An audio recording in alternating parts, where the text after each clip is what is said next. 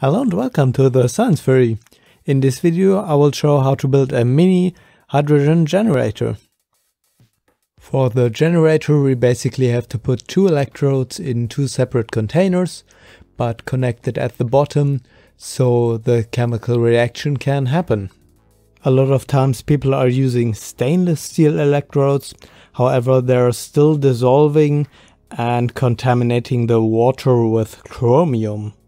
So I will use graphite electrodes. From what I've heard, they're not dissolving, but after trying them out, it's clear that there is graphite coming off of them, but I think it's still better than stainless steel. For the hydrogen generator I used these plastic containers because they have screw lids and flat sides to connect them together. However, I found out that the lids are not tight, so I decided to glue them shut and use separate screw lids for the electrodes. To hold the electrodes, I glued small screws in the lids and drilled holes in the graphite electrodes, just big enough to screw them on. In the lids of the two containers I cut two holes, one for the electrodes and the other one for a hose connection for the gases. And then I'm basically done. I just had to fill the generator with a sodium hydroxide solution.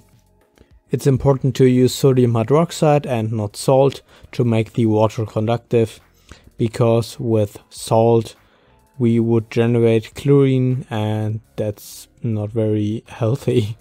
After that I just connected the negative electrode on the hydrogen side and the positive electrode on the oxygen side. And to collect the hydrogen I used a hose going into a plastic bag.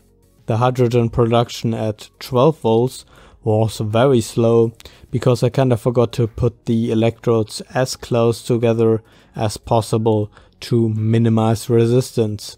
But instead I just raised the voltage. However, the generator also got pretty hot, so I put it into water bath.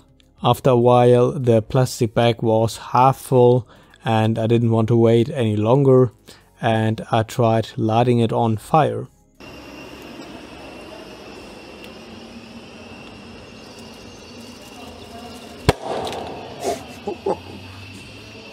And yeah, it worked, but the production of hydrogen is still very slow. After that I got some balloons to fill them, but it was still very slow, so I got the stupid idea to raise the voltage even more. However, this generated so much heat that the container deformed and started leaking. So this definitely needs some improvements with closer electrodes and heat resistant containers. If you want to see me building that, subscribe for this video, and until next time.